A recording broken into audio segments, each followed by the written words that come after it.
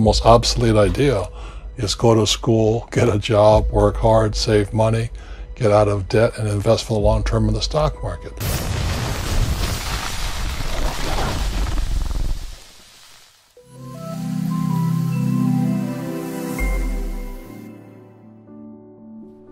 You're probably working a job right now, one that you got from the degree that you studied for in university. You probably don't have much in savings, your living expenses seem ridiculously high, you feel as though you're not paid enough, you have credit card debt that needs taken care of. Maybe you're a student, studying for a degree that you hope can land you a job that you hope can bring in some good money. You probably don't have any savings, only a pesky student debt hanging above your head.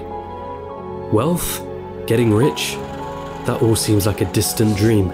How did they do it, you ask yourself? Seeing all those millionaires, billionaires, especially the ones who got there at such a young age, it baffles you, it makes you angry. They got lucky, they were born into wealth, they cheated their way to the top. That money doesn't make them happy. Money is evil anyway. I'm not smart enough, I'm just unlucky.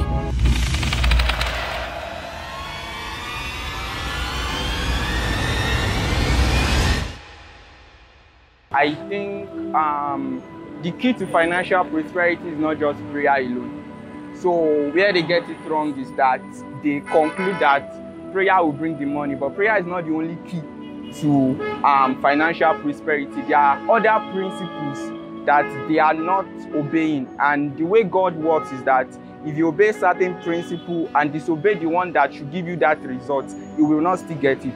So prayer is not the only key to financial prosperity. Well, it depends on how they do their prayer and based on their belief. Because normally we pray, sometimes we think that God is here to answer our prayer, and which is not like that. But sometimes if you have belief and keep on praying, everything will come in normal place. People having money it's God that used to give money. It's not that God have already decided everything. So if someone will have money, it's God that will decide. If like you pray from now to anytime, you can't. It's God that used to give someone. Like prayer is a spiritual activity. Yes, many people pray and are rich, but there are still so many that pray and are not rich. Jesus himself did pray while he was on earth, but prayer is to answer the things and to connect with God. We need to work and we need to do our own part as human beings physically in order to get the things that we want to get on this part of life. The things we do for God, such as giving, such as praying, praise, going to church, everything else that we do, including saving souls, is for our benefits in eternity. So if you're going to be here on this part of the world and you're going to be successful, you're going to have to work hard like everyone else does. That's how to be rich on this part of earth. And while I understand that there's grace and there is everything else that God has provided and blessings and favor, all of that is just to aid our work, to make our work easier to be done. I believe it is you are putting faith in something and you are not actually putting your activities, that is work, into it. And because that makes us understand that faith without work is dead. So you praying to God and you're not actually getting to being effective in whatever you are doing, your skills in. And if you notice, the likes of the emotions is what God has in their hands that God used for them, because they have a particular skills that they have in leading. And you can see Moses himself, he led a flocks of sheep.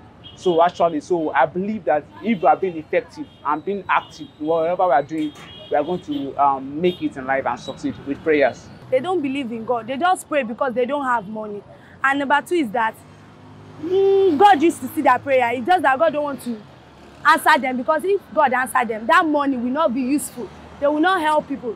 That's why. Maybe because of their sin, because sin hinders our prayers.